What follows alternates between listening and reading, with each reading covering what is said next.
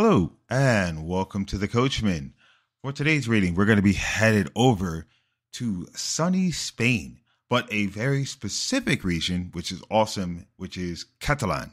If you don't know much about Catalan, just check out Barcelona, and that is actually the Catalan region. I think, from my best understanding, Catalan is a region of Spain, like surrounding like Barcelona and all this stuff. They do speak Spanish or whatever, but there's like a different like Catalan, which it sounds different. I've never really heard it, even though I've been to Spain. But for me, like I only link it to Barcelona and the Barcelona FC, the football club there. So that's the only thing really reason why I know about it. And being in Barcelona, like it's just a lovely, lovely culture that, I'm going to be definitely getting up into more. But this is actually a story by Andrew Langs, and it's called The Water of Life, Catalan Fairy Tale. 3 brothers and 1 sister lived together in a small cottage, and they loved one another dearly. One day, the eldest brother, who had never done anything but amuse himself from sunrise to sunset, said to the rest, "Let us all work hard, and perhaps we shall grow rich and be able to build ourselves a palace." And his brothers and sister answered joyfully, "Yes, we will all work." So they fell to working with all their might, till at last they became rich and were able to build themselves a beautiful palace. And everyone came from miles round to see its wonders and to say how splendid it was. No one thought of finding any faults, till at length an old woman, who had been walking through the rooms with a crowd of people, suddenly exclaimed, "Yes, it is a splendid palace, but there is still something it needs." We all know this person, and they be drinking that hard haterade. They love to just point out that one thing that's off. Who cares? It still looks good. And what may that be? A church. When they heard this, the brothers set to work again to earn some more money. But when they had gotten enough, they set about building a church, which should be as large and beautiful as the palace itself. And after the church was finished, greater numbers of people than ever flocked to see the palace and the church and vast gardens and magnificent halls. But one day, as the brothers were as usual doing the honors to their guest, an old man turned to them and said, "Yes, it is all most beautiful, but there is still something it needs."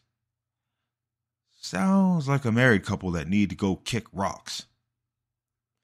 And what may that be?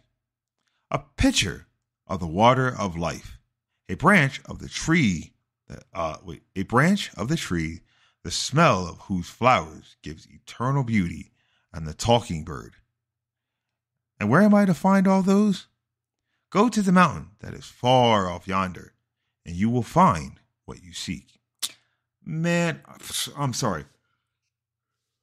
I'm gonna grab this old man by the back of his neck, and I'm kicking him out of my castle, telling me to go find this stuff where I have a beautiful palace and church. Nah, kick rocks. Get out. You're done. But I guess these are better people than I am. After the old man had bowed politely and taken farewell of them, the eldest brother said to the rest, "I will go in search of the water of life, and the talking bird, and the tree of beauty." "But suppose some evil things befall you," asked his sister. "How shall we know?" "You are right," he replied. "I had not thought of that." Then they followed the old man and said to him, "My eldest brother wishes to seek for the water of life, and the tree of beauty, and the talking bird, that you tell him are needful to make our palace perfect. But how shall we know if anything befall him?"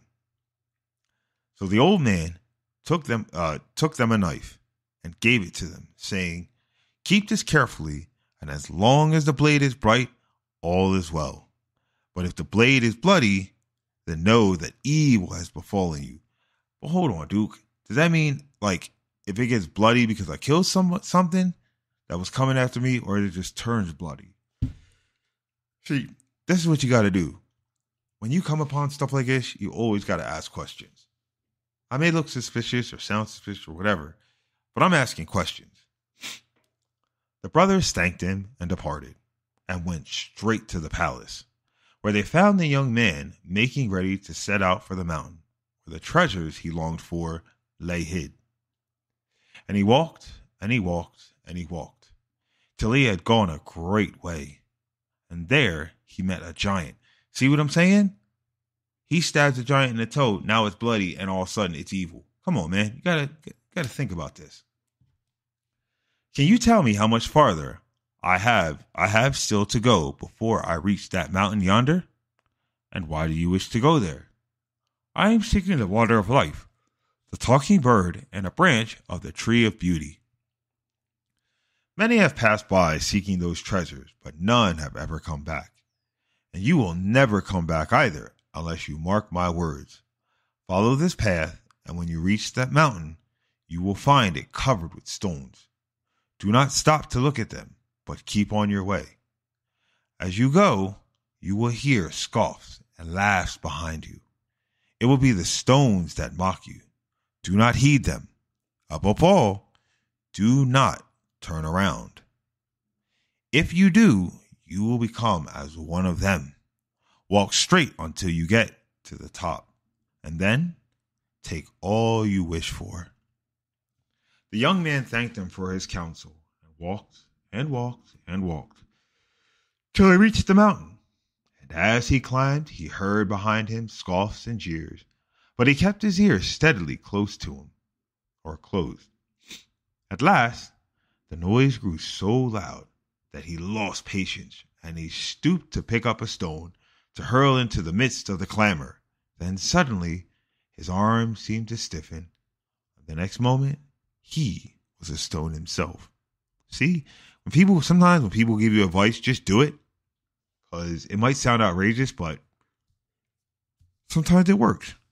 Don't follow everybody's advice, though. You know what I mean? Like that uncle, yeah, that loves like wearing his wife beaters and lets a cigarette hang out of his mouth.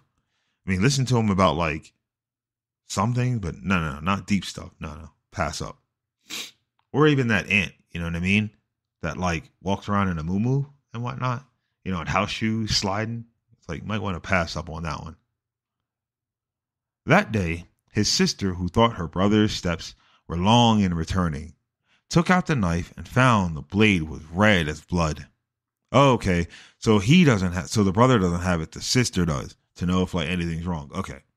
Then she cried out to her brothers that something terrible had come to pass. I will go find him.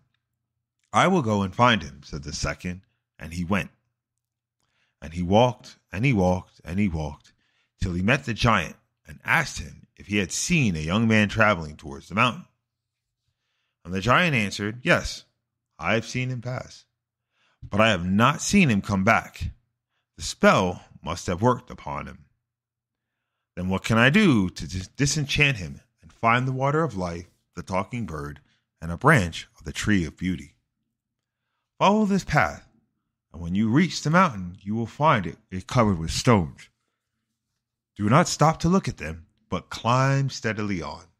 Above all, heed not the laughs and scoffs that will arise on all sides, and never turn around.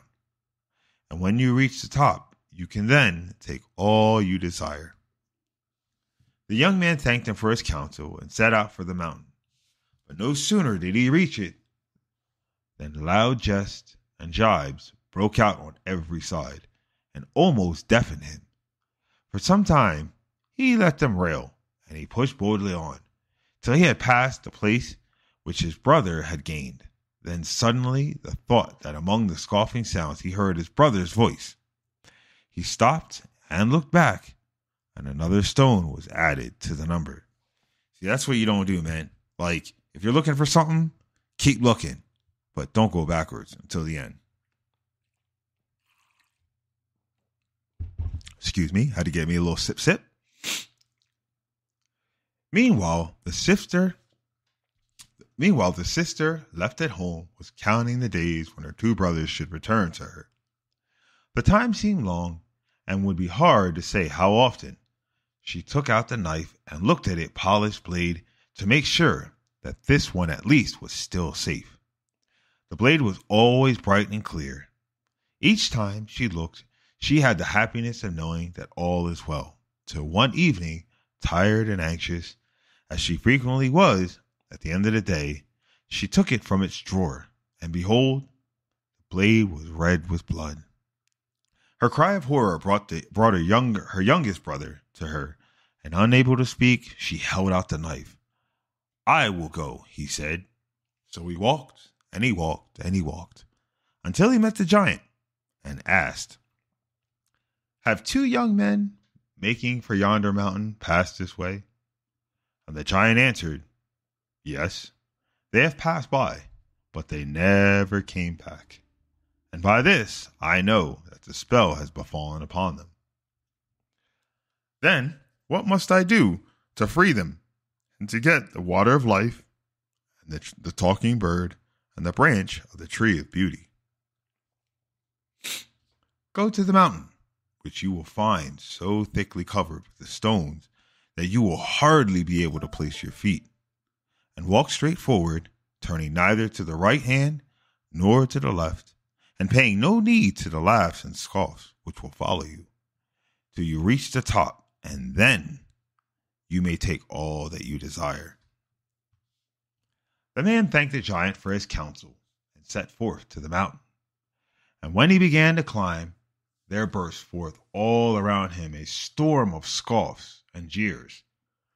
But he thought of the giant's words, and looked neither to the right hand, nor the left, till the mountain top lay straight before him. A moment now, and he would have gained it, when, through the groans and yells, he heard his brother's voice. That would be wicked, though. You're looking for these dudes, and all of a sudden you hear their voices, like, faintly, and like a whole, like, scatterful. It'd be kind of odd. And there was one stone the more. Just couldn't help it. And all this while, his sister was pacing up and down the palace, hardly letting the life out of her hand, and dreading what she knew she would see and what she did see. The blade grew red before her eyes, and she said, "Now it is my turn. And this I love."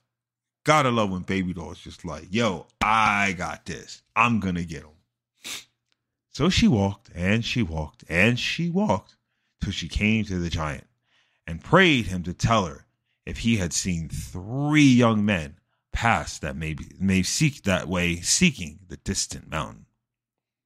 "I have seen them pass, but they have never returned, and by this I know that the spell has fallen upon them. And what must I do to set them free, and to find the water of life, and the talking bird, and a branch of the trees of beauty?" "You must go to that mountain, which is so full of stones that your feet will hardly find a place to tread. And as you climb, you will hear a noise as if all the stones in the world were mocking you. But pay no heed to anything you may hear, and once you gain the top, you have gained everything." The girl thanked him for his counsel, and set out for the mountain. And scarcely had she gone a few steps upwards when cries and screams broke forth around her, and she felt as if each stone she trod on was a living thing. But she remembered the words of the giants, and knew not what had befallen her brothers, and kept her face steadily towards the mountain top, which grew nearer and nearer every single moment.